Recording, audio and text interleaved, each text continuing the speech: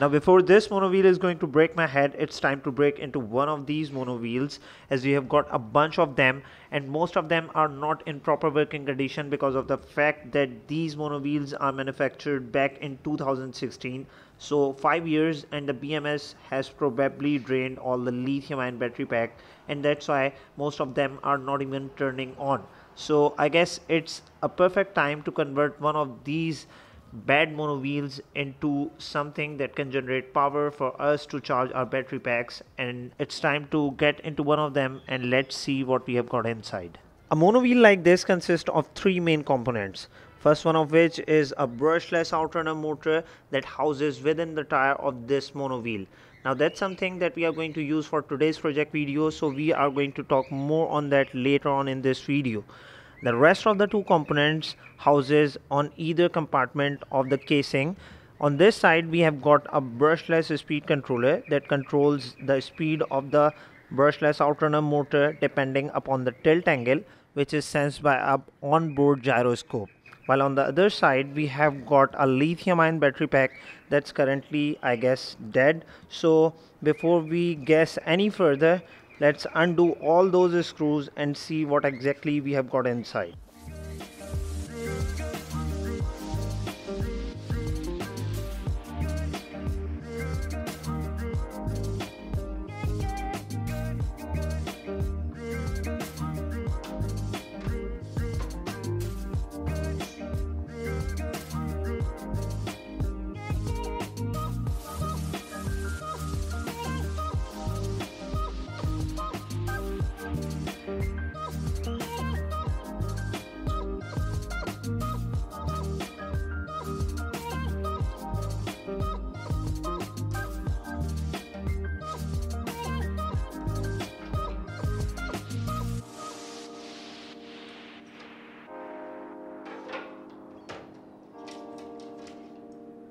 This battery pack is made up of 18 650 cells, 16 of them, all of them connected in series to produce around 70 volt DC.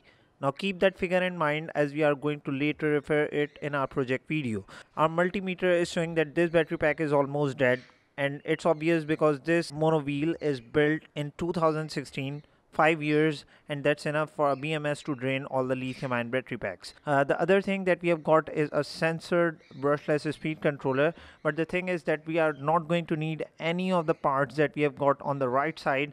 The thing that we are going to need for this project is our brushless outrunner motor. So let's get inside of it and talk about what we have got in there.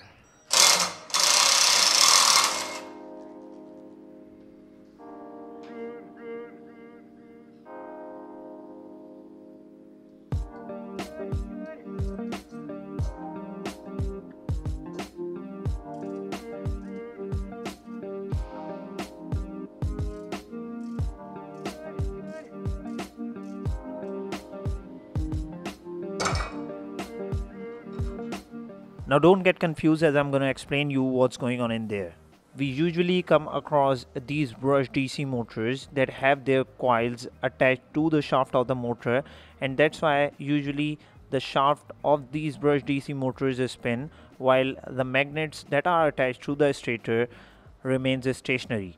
Now as you can see, we have got a pair of brushes attached to these terminals so that they can supply the direct current to the coils through the commutator, which alternates DC current in order to alternate the magnetic field, and that's why these brush DC motors keep spinning their shaft.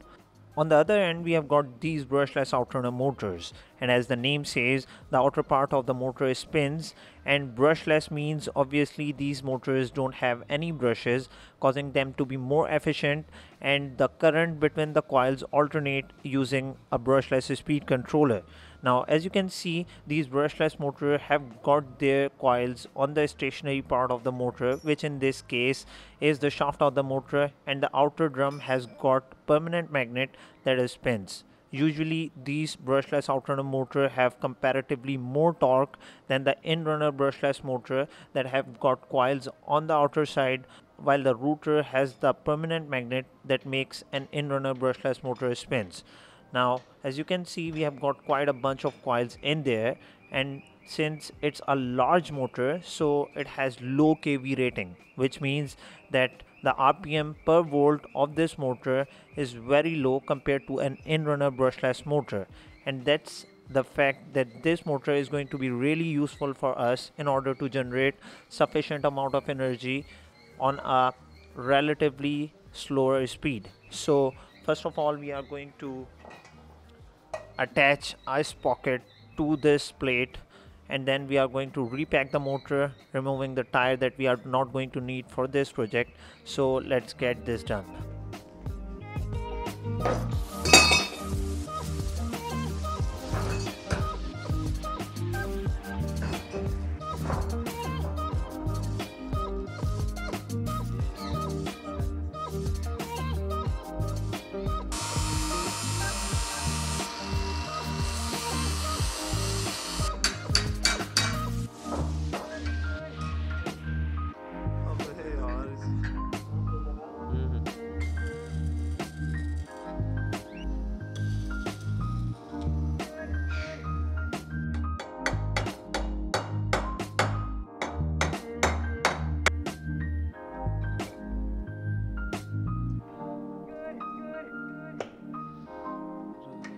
Since our generator is ready to produce some electricity, so it's time to build a frame to hold everything together. And for that, we are going to use 14 gauge U-shaped metal tubes to build the whole frame.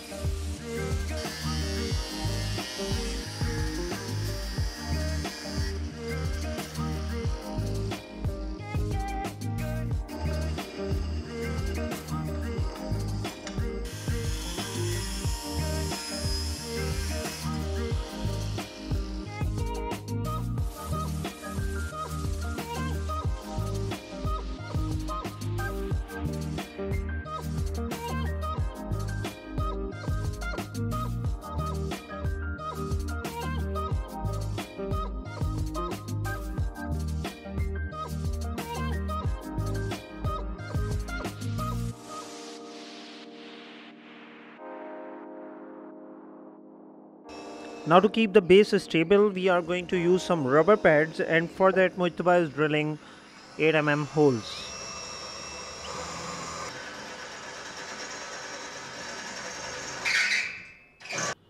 So we are done with the framing that's going to hold everything together. As you have seen, everything was previously galvanized, but since we have welded and buffed all the parts, they might get rusted at some of the points. Plus this pipe is bare, so what we are doing here is to spray paint everything, and we have started from the bottom and now we are getting to the top so that everything looks good and is rust protected. So finally the paint has dried and we have got all the parts that's needed to complete our project, and along with that we have got all the tools that needs to get these parts in place. We'll start from the bottom and get to the top, and hopefully by the end of the day we are going to produce some useful power out of this exercise machine.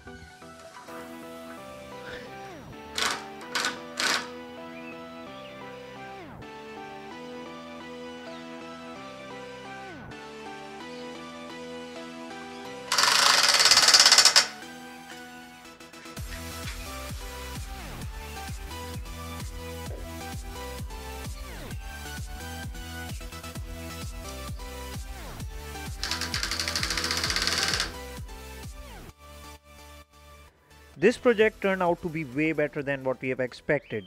It's generating a three-phase output, which is not that much stable. So before we stabilize the output, we need to convert the three-phase alternating output into direct current output so that we can treat it through a buck boost converter later on. Now, as professionally as this bike is done, we are going to design and build a rectifier unit, and here I would love to thank GLC PCB for helping us do that as we wanted. Once the design files are up, all we need to do is to go through a bunch of options and we are all set to order our customized printed circuit boards. Well, JLC PCB is one of the largest PCB manufacturer around the globe, providing finest quality services ranging from single layer up to 6-layer customized printed circuit boards manufacturing and their assembly at a fraction of price right at your doorstep. We have been using their services for our DIY projects for the last 3 years, and believe me, there have not been a single glitch in their services, so we do highly recommend them. The link to their website is in the description below, so be sure to check it out.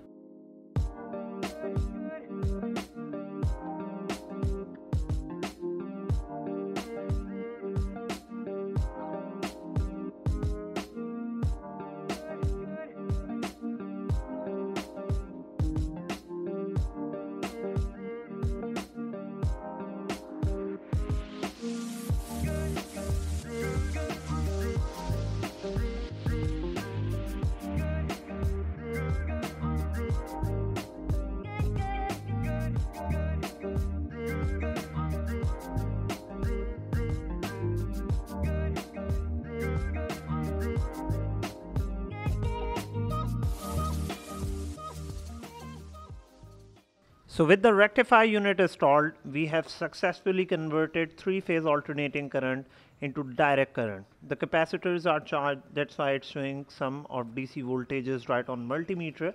And as you can see, as I rotate the pedal, the voltages are going up and up and up. Obviously, the speed is not going to be consistent, so to stabilize this DC output, what we are going to use is a boost converter, and then later we are going to test this exercise machine by charging a battery pack. So next to the rectifier unit, we have got a watt meter to monitor the amount of power we are going to generate, and here is our boost converter unit. Now we are going to charge the battery pack from our bicycle, and that's nearly 2 kilowatts of battery pack, and it's rated at around 42 volts. So hopefully we'll get some power into the battery pack so that by pedaling our exercise machine, we are later going to use that power out of our bicycle. Later, each one of us pedaled the bike for exactly 1 minute, which might not sound a lot, but actually it was a challenging task to keep pedaling as our brushless motor/generator produced sufficient output at such a low speed.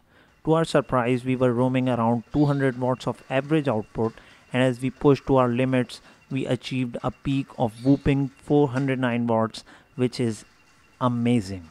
The reason to which is the fact that these brushless alternator motors are generally efficient generator at such slow speeds.